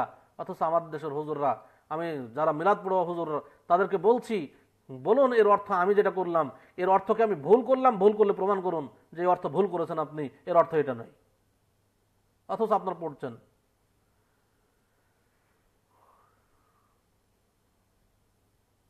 আরো অনেক কিছু বলা হয়, রাসূল সাল্লাল্লাহু আলাইহি ওয়াসাল্লামকে নিয়ে। যেমন বাংলায় কবিতা বলা হয় যে, তুমি যে নূরের রবি, নিখিলের ধ্যানের ছবি, তুমি না এলে দুনিয়ায় আধারে ডুবিত সবই, ইয়া নবী সালাম আলাইকা, ইয়া হাবিব সালাম আলাইকা, সালাওয়াতুল্লাহ আলাইকা। তাহলে রাসূল সাল্লাল্লাহু আলাইহি ওয়াসাল্লাম নূরের নবী, রাসূল সাল্লাল্লাহু আলাইহি ওয়াসাল্লাম নূরের সৃষ্টি, কথা ঠিক নাই। রাসূল সাল্লাল্লাহু আলাইহি ওয়াসাল্লাম মাটি দ্বারা সৃষ্টি। যাই হোক, এই বিষয়ে আলোচনা করতে গেলে বহু আলোচনা। আমি যেটা বলতে চাই, সকলকেই অনুরোধ করছি, সবাই দিন বুঝে মানার চেষ্টা করুন। আজকের আলোচনা হলো ঈদ মিলাদুন নবী, এবং আরো দেখুন, এটা তো নূরের বলা হচ্ছে রাসূল সাল্লাল্লাহু আলাইহি ওয়াসাল্লাম, অথচ রাসূল সাল্লাল্লাহু আলাইহি ওয়াসাল্লাম মাটির তৈরি। আল্লাহ তাআলা মানুষের নিকটে মানুষকে নবী হিসেবে প্রেরণ করেছেন, আর মানুষকে আল্লাহ তাআলা সৃষ্টি করেছেন মাটি থেকে, অন্য কিছু থেকে নয়। এটা সাধারণ কথা। এবং দেখুন, এগুলো নিয়ে আলোচনা অনেক সময়ের ব্যাপার। রাসূল সাল্লাল্লাহু আলাইহি ওয়াসাল্লাম মাটির তৈরি। সূরা কাহফের 110 নম্বর আয়াত, আল্লাহ বলছেন, কুল ইন্নামা আনা বাশারুম মিসলুকুম, হে নবী সাল্লাল্লাহু আলাইহি ওয়াসাল্লাম তুমি বলো যে আমি তোমাদের মতোই একজন মানুষ। ইউহা ইলাইয়া, তোমাদের সাথে আমাদের পার্থক্য হইল কি, তোমাদের নিকটে ওহী নাজিল হয় না, কিন্তু আমার নিকটে ওহী আসে। মর্যাদার পার্থক্য। রাসূল সাল্লাল্লাহু আলাইহি ওয়াসাল্লামের সাথে আমাদের পার্থক্য হলো মর্যাদার পার্থক্য। রাসূল সাল্লাল্লাহু আলাইহি ওয়াসাল্লামকে, মুহাম্মদ সাল্লাল্লাহু আলাইহি ওয়াসাল্লামকে আল্লাহ নবী বানিয়েছেন, মুহাম্মদ সাল্লাল্লাহু আলাইহি ওয়াসাল্লামকে আল্লাহ রাসূল বানিয়েছেন। তার মর্যাদা আমার যেতে অনেক অনেক অনেক গুণে বেশি, কিন্তু সৃষ্টিগত দিক থেকে তিনি মানুষ। মানুষের যাবতীয় বৈশিষ্ট্য তার মধ্যে ছিল। মানুষ যেমন ভুলে যায়, আমরা যেমন ভুলে যাই, রাসূল সাল্লাল্লাহু আলাইহি ওয়াসাল্লাম ভুলতেন। আমরা যেমন পেশাব পায়খানার দরকার হয়, রাসূল সাল্লাল্লাহু আলাইহি ওয়াসাল্লাম পেশাব পায়খানার দরকার হইতো। আমরা যেমন ঘুমের দরকার হয়, রাসূল সাল্লাল্লাহু আলাইহি ওয়াসাল্লাম ঘুমের দরকার হইতো। আমরা যেমন অসুস্থ হই, রাসূল সাল্লাল্লাহু আলাইহি ওয়াসাল্লাম অসুস্থ হইতেন। মানুষের, আল্লাহ তার সৃষ্টিগত হিসাবে তিনি মানুষ, অন্য কিছু নন। মর্যাদার পার্থক্য আমাদের সাথে।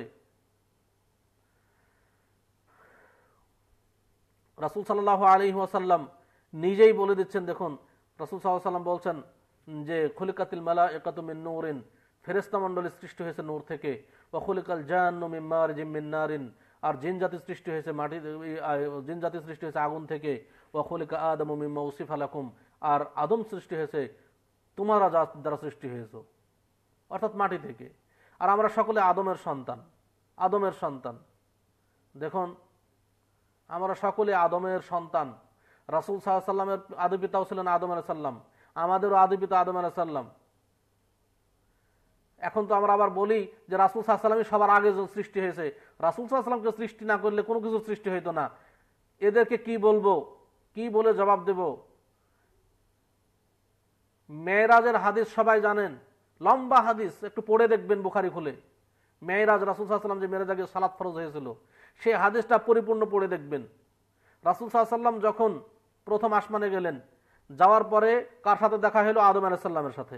আদম আলাইহিস সালামের সাথে যখন দেখা হইল, হাদিস পড়বেন, তখন জিবরাইল আলাইহিস সালাম বলছেন রাসূল সাল্লাল্লাহু আলাইহি ওয়াসাল্লামকে যে, হে মুহাম্মদ, ওয়া হাযা আবুকা আদম, ইনি হচ্ছেন আপনার পিতা আদম আলাইহিস সালাম, ফাসাল্লিম আলাইহি, অথবা আপনি তাকে সালাম করুন।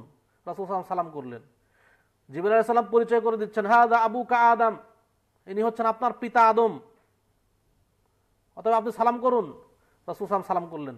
সালামের উত্তর দিয়ে তিনি বলছেন, মারহাবান বিল ইবনিস সালেহ ওয়ান নাবিয়্যুস সালেহ, বলছেন যে হে আমার নেককার সন্তান, নেককার নবী, তোমাকেও স্বাগতম। দেখুন, বিল ইবনিস সালেহ বলছেন নেককার সন্তান। আদম আলাইহিস সালাম সম্বোধন করলেন সন্তান হিসেবে, আর মুহাম্মদ সাল্লাল্লাহু আলাইহি ওয়াসাল্লাম পিতা হিসেবে সম্বোধন করলেন। এখন যদি কেউ বলে যে না না আমি আমার বাবার আগে জন্মগ্রহণ করেছি, তাহলে বুঝতে হবে যে আমার মাথায় সমস্যা আছে। যে ব্যক্তি বলবে যে আমার বাবার আগে আমি জন্মগ্রহণ করেছি, তার মাথা পাগল ছাড়া সে ব্যক্তি আর কিছুই নয়। রাসূল সাল্লাল্লাহু আলাইহি ওয়াসাল্লাম আদম আলাইহিস সালামকে পিতা হিসেবে সম্বোধন করলেন, আদম আলাইহিস সালাম রাসূল সাল্লাল্লাহু আলাইহি ওয়াসাল্লামকে পুত্র হিসেবে সম্বোধন করলেন। আর যদি বলছে যে না মুহাম্মদ সাল্লাল্লাহু আলাইহি ওয়াসাল্লাম আগে জন্মগ্রহণ করেছে, মুহাম্মদ সাল্লাল্লাহু আলাইহি ওয়াসাল্লামকে আগে সৃষ্টি করা হয়েছে, তো এর মাথায় সমস্যা ছাড়া আর কিছুই নেই। এই হলো দুনিয়ার সবচেয়ে বড় পাগলের এক পাগল, যে ব্যক্তি বলবে যে মুহাম্মদ সাল্লাল্লাহু আলাইহি ওয়াসাল্লামই আগে সৃষ্টি হয়েছে আদম আলাইহিস সালামের। যাই হোক, অনেক কথাই বলছি এবং অনেকে কি বলছি যে মিলাদ আমরা জুলুস বের করি ঈদে মিলাদুন নবীর দিনে, স্লোগান দিই জিন্দা নবীর আগমন শুভেচ্ছা স্বাগতম, জিন্দা নবীর আগমন শুভেচ্ছা স্বাগতম। আস্তাগফিরুল্লাহ, জিন্দা নবী রাসূল সাল্লাল্লাহু আলাইহি ওয়াসাল্লাম কি এখনো জিন্দা আছেন? আমরা যেটা করলাম, রাসূল সাল্লাল্লাহু আলাইহি ওয়াসাল্লাম, আল্লাহ বলছেন কুল্লু নাফসিন যায়িকাতুল মউত, সকল প্রাণীকেই মৃত্যুর স্বাদ গ্রহণ করতে হবে। এমন কোনো প্রাণী নাই যেটা সে মৃত্যুবরণ করবে না, সবাই মৃত্যুবরণ করবে। রাসূল সাল্লাল্লাহু আলাইহি ওয়াসাল্লামকে সম্বোধন করে বলছেন ইন্নাকা মাইয়িতুন ওয়া ইন্নাহুম মাইয়িতুন, সূরা জুমার 39 নম্বর সূরা 30 নম্বর আয়াত। আল্লাহ বলছেন তুমিও মরণশীল, তারাও মরণশীল। রাসূল সাল্লাল্লাহু আলাইহি ওয়াসাল্লাম যে মরণশীল, মরবে, এটা আল্লাহ তাআলা ঘোষণা দিচ্ছেন। রাসূল সাল্লাল্লাহু সূরা আম্বিয়ার 21 নম্বর সূরা 34 নম্বর আয়াতে বলছেন ওয়ামা জাআলনা লিবাশারিন মিন ক্বাবলিকাল খুলদ, তোমার পূর্বে কোনো মানুষকেই অনন্ত জীবন দান করা হয় নাই। আফা ইম মিত্তা ফাহুমুল খালিদুন, তুমি যদি মৃত্যুবরণ করো তারা কি চিরস্থায়ী হবে? দেখুন মৃত্যুর খবর। রাসূল সাল্লাল্লাহু আলাইহি ওয়াসাল্লাম আলে ইমরানের 144 নম্বর আয়াতে আরো বলছেন ওয়ামা মুহাম্মাদুন ইল্লা রাসূলুন ক্বাদ খালাত মিন ক্বাবলিহির রাসূল, মুহাম্মদ সাল্লাল্লাহু আলাইহি ওয়াসাল্লাম রাসূল ব্যতীত কিছুই নয়। ক্বাদ খালাত মিন ক্বাবলিহির রাসূল, তার পূর্বে বহু রাসূল গত হয়ে গেছে। আফা ইম্মাতা, যদি মুহাম্মদ সাল্লাল্লাহু আলাইহি ওয়াসাল্লাম মৃত্যুবরণ করে, আও কুতিলা, অথবা নিহত হয়, হত্যা হয়, ইনকালাবতুম আলা আকাবিকুম, তাহলে তোমরা কি পৃষ্ঠ প্রদর্শন করে চলে যাবে? দেখুন, তাহলে কোন নবীকেই আল্লাহ তাআলা চিরস্থায়ী জীবন দান করেন নাই, সবাইকেই মৃত্যু দান করেছেন। এবং দেখুন বুখারী 3394 নম্বর হাদিস, যখন রাসূল সাল্লাল্লাহু আলাইহি ওয়াসাল্লাম মৃত্যুবরণ করলেন, মৃত্যুর সময় এই মৃত্যুর খবর ওমর রাদিয়াল্লাহু আনহু সহ্য করতে পারছেন না, তখন আবু বকর রাদিয়াল্লাহু আনহু বলছিলেন, আবু বকর রাদিয়াল্লাহু আনহু মুহাম্মদ সাল্লাল্লাহু আলাইহি ওয়াসাল্লাম ওমর রাদিয়াল্লাহু আনহুকে সম্বোধন করে বলছেন আলা মান কানা ইয়াবুদু মুহাম্মাদান সাল্লাল্লাহু আলাইহি ওয়াসাল্লাম ফা ইন্না মুহাম্মাদান ক্বাদ মাতা। দেখুন বলছেন যে সাবধান, তোমরা যারা মুহাম্মদ সাল্লাল্লাহু আলাইহি ওয়াসাল্লামের আনুগত্য করো তারা জেনে রেখো মুহাম্মদ সাল্লাল্লাহু আলাইহি ওয়াসাল্লাম মৃত্যুবরণ করেছেন। ফা ইন্না মুহাম্মাদান ক্বাদ মাত, মাতা ইয়ামুতু মানে মৃত্যুবরণ করা, মুহাম্মদ সাল্লাল্লাহু আলাইহি ওয়াসাল্লাম অবশ্যই মৃত্যুবরণ করেছেন। ওমান কানা ইয়াবুদুল্লাহ, আর যারা আল্লাহর ইবাদত করো, ফা ইন্নাল্লাহা হাইয়ুন লা ইয়ামুত, জেনে রাখো আল্লাহ হচ্ছেন চিরঞ্জীব, তিনি কখনো মৃত্যুবরণ করবেন না। আচ্ছা, আমরা যারা বলছি মুহাম্মদ সাল্লাল্লাহু আলাইহি ওয়াসাল্লাম মৃত্যুবরণ করেননি, তারা আবু বকর রাদিয়াল্লাহু আনহু বেশি বুঝি। আবু বকর রাদিয়াল্লাহু আনহু ঘোষণা দিচ্ছেন যে ফা ইন্না মুহাম্মাদান ক্বাদ মাতা, নিশ্চয় মুহাম্মদ সাল্লাল্লাহু আলাইহি ওয়াসাল্লাম মৃত্যুবরণ করেছেন। তাহলে আমরা বেশি বুঝে গেলাম আবু বকর রাদিয়াল্লাহু আনহু থেকে, মুহাম্মদ সাল্লাল্লাহু আলাইহি ওয়াসাল্লাম মৃত্যুবরণ করেন নাই।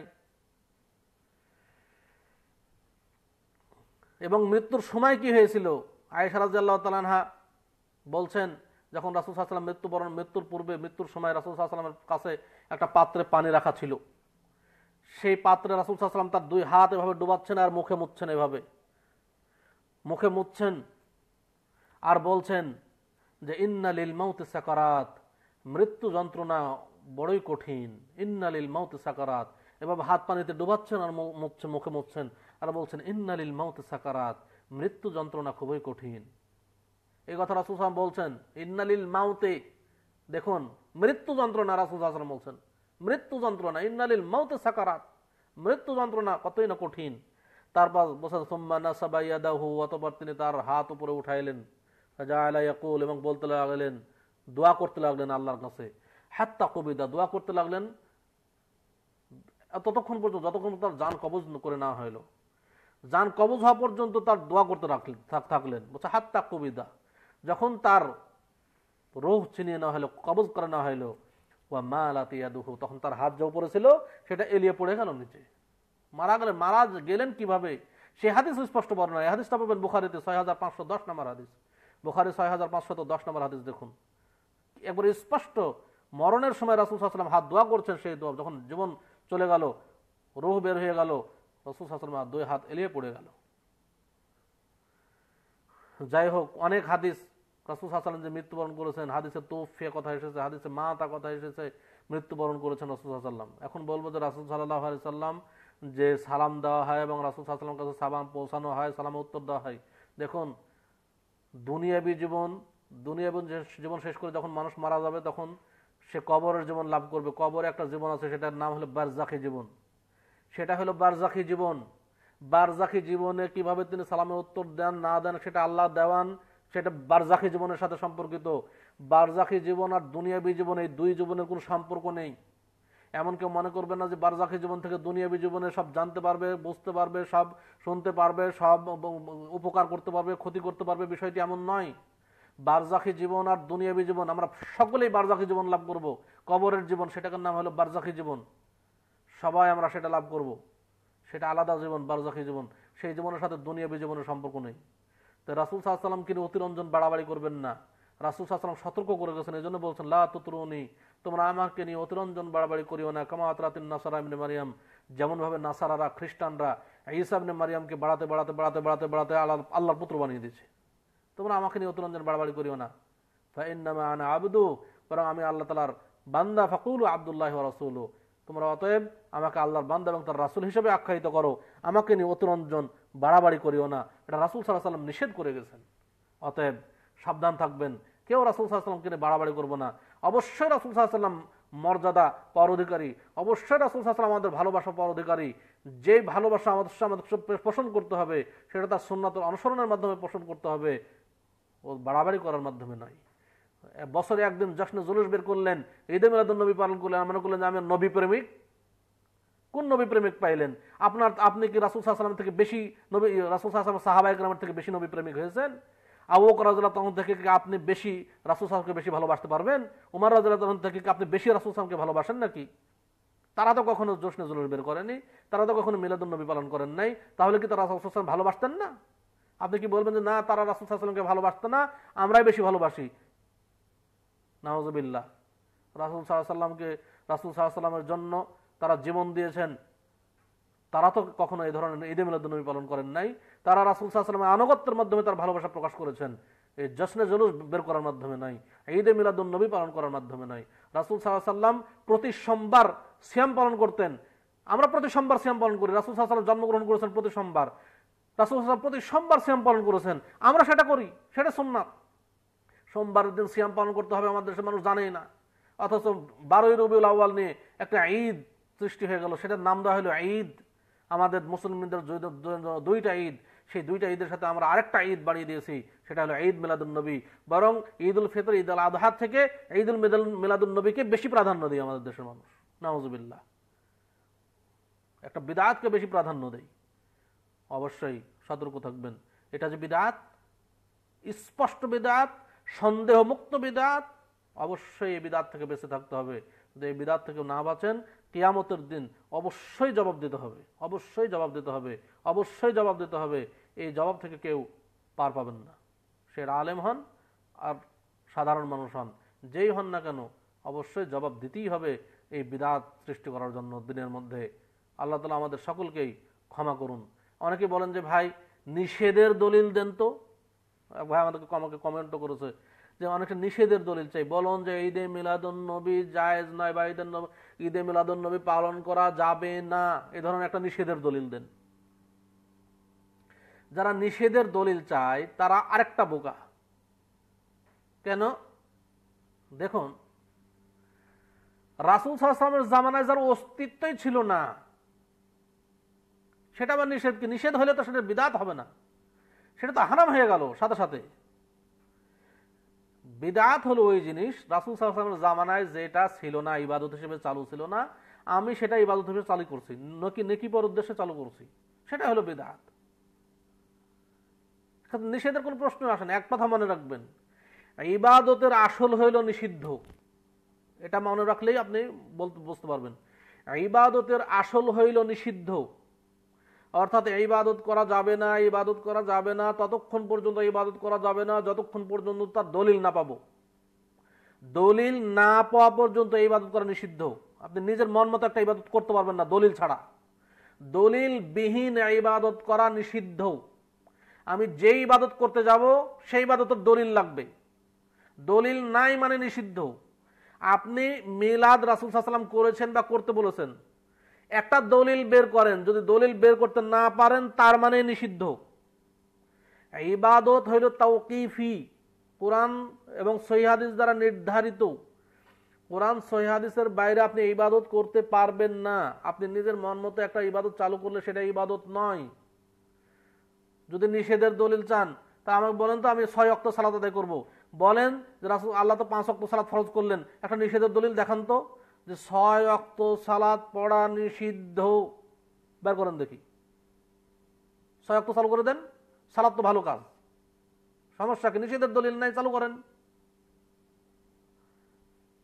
কেন আমি চালু করব না? কারণ এর দলিল নেই। 6 ওয়াক্ত সালাত যদি চালু করি তাহলে এর দলিল লাগবে।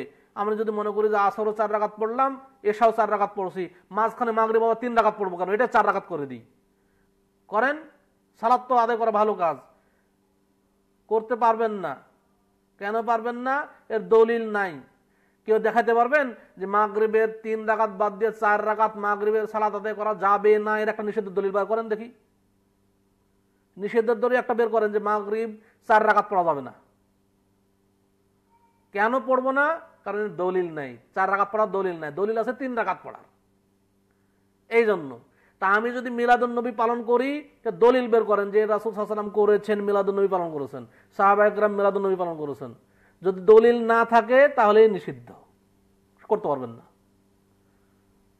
বিষয়টা আমাদের অনেকে মনে করে যে নিষেধ নাই মানে সবকিছু ঠিক আছে। নিষেধ, ইবাদতের আসল হইল নিষিদ্ধ। দলিলবিহীন ইবাদত করা নিষিদ্ধ। যতক্ষণ পর্যন্ত দলিল পাবেন না ততক্ষণ পর্যন্ত ইবাদত করতে পারবেন না। আর মুআমালাতের আসল হইল বৈধ। মুআমালাত মানে খানা পিনা, এগুলো বিবাহ শাদী, এগুলো বৈধ। যেমন খানা পিনা, আপনি গরুর গোশত খান বৈধ, খাসির গোশত খান বৈধ, মুরগির গোশত খান বৈধ, ফ্রাই করে খান বৈধ, ভাজি করে খান বৈধ, সেটা যদি পুড়িয়ে খান বৈধ, সেটা ঝোল করে খান বৈধ, সব বৈধ। অবৈধ এটা যখন নিষেধের দলিল পাবেন। যেমন শুকুরের গোশত নিষিদ্ধ, আল্লাহ হারাম করেছেন। যখন নিষেধের দলিল চলে আসবে তখনই হারাম, নিষিদ্ধ। এটা নিষেধের দলিল না পাওয়া পর্যন্ত মুআমালাত বৈধ। বিবাহ শাদী, যেমন আপনি এই মেয়েকে বিয়ে করেন বৈধ, ওই মেয়েকে বিয়ে করেন বৈধ, সব মেয়েকে বিবাহ করা বৈধ, যতক্ষণ পর্যন্ত নিষেধের দলিল না পান। যেই মেয়েদেরকে বিবাহ করা হারাম ঘোষণা করা হয়েছে তারাই নিষিদ্ধ, বাদ বাকি সকল মেয়েকে বিয়ে করা বৈধ। এখানে নিষেধের দলিল খুঁজতে হবে মুআমালাতের ক্ষেত্রে, আর ইবাদতের ক্ষেত্রে বৈধতার দলিল খুঁজতে হবে। মুআমালাতের ক্ষেত্রে যতক্ষণ পর্যন্ত নিষেধের দলিল না পাবেন ততক্ষণ পর্যন্ত বৈধ, আর ইবাদতের ক্ষেত্রে যতক্ষণ পর্যন্ত বৈধতার দলিল না পাবেন ততক্ষণ পর্যন্ত নিষিদ্ধ। তো আশা করি বিষয়গুলো বুঝবেন ইনশাআল্লাহ। আল্লাহ তাআলা আমাদের সকলকেই ব্রেন বিবেক বুদ্ধি দান করেছেন, একটু বুঝে শুনে ইবাদত করবেন। আল্লাহ তাআলা আমাদের সেই তৌফিক দান করুন, আমিন। আজকের আলোচনা এখান থেকেই শেষ করতে চাচ্ছি। আকুলু কাওলি হাযা ওয়াস্তাগফিরুল্লাহ লি ওয়া লাকুম ওয়া লিসাইরিল মুসলিমিন। সুবহানাকা আল্লাহুম্মা ওয়া বিহামদিকা আশহাদু আল্লা ইলাহা ইল্লা আনতা আস্তাগফিরুকা ওয়া আতুবু ইলাইক। আসসালামু আলাইকুম ওয়া রাহমাতুল্লাহি ওয়া বারাকাতুহু।